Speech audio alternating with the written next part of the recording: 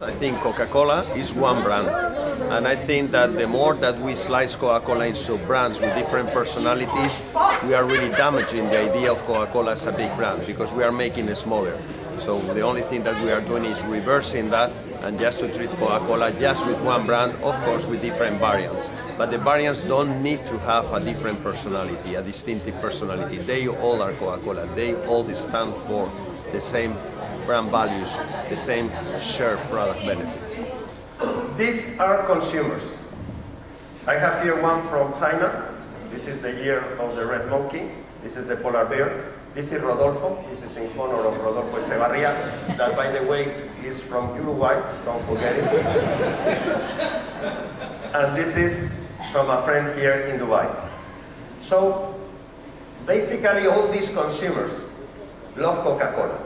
They love Coca-Cola, they drink Coca-Cola, but in a given moment, they, like me, are not drinking so much Coca-Cola because they want to control the sugar intake. And then they ask, can you make Coca-Cola with no sugar? And the answer of the Coca-Cola company until now said no. If you don't want the sugar that is in this can, you need to move to these other brands. They are different brands. And they say, well, but we don't have any problem with the brand.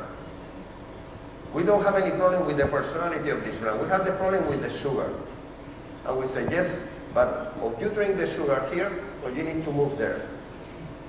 They say, but we don't love this brand. This is for sophisticated females, and you see the horns, I am a male, And, no, but you have to do. So we start pulling them, doing advertising to try them, to take them here. By the way, we lose some consumers because they don't want to come here. And at the end, we have moved some of them. That has been our strategy so far. Well, what is one brand strategy? Let's rewind. Let's go to the beginning. We have here the consumers, that they love the brand, like me. They love the company.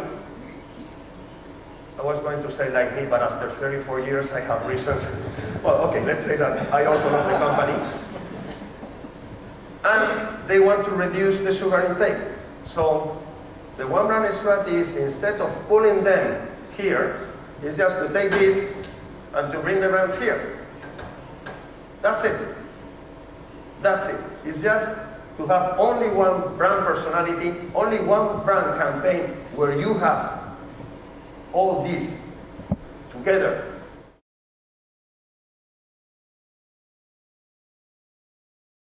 Yes, we are planning many big things, not just only in Coca-Cola, but in other brands.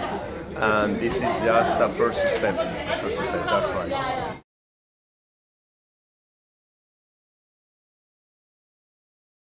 I respect a lot brands that they are consistent. I think that erratic behaviors really leads to disengaged consumers from brands. So brands that are consistent, I think, are really stronger, within their relationship with consumers.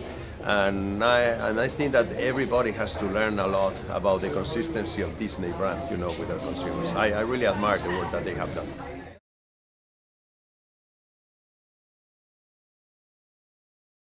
It's both things. Taste makes reference to the product, to the taste, the unique taste of Coca-Cola. And feeling talks about emotions. We are really merging in this tagline both things: brand values, product benefits, intrinsics and extrinsics.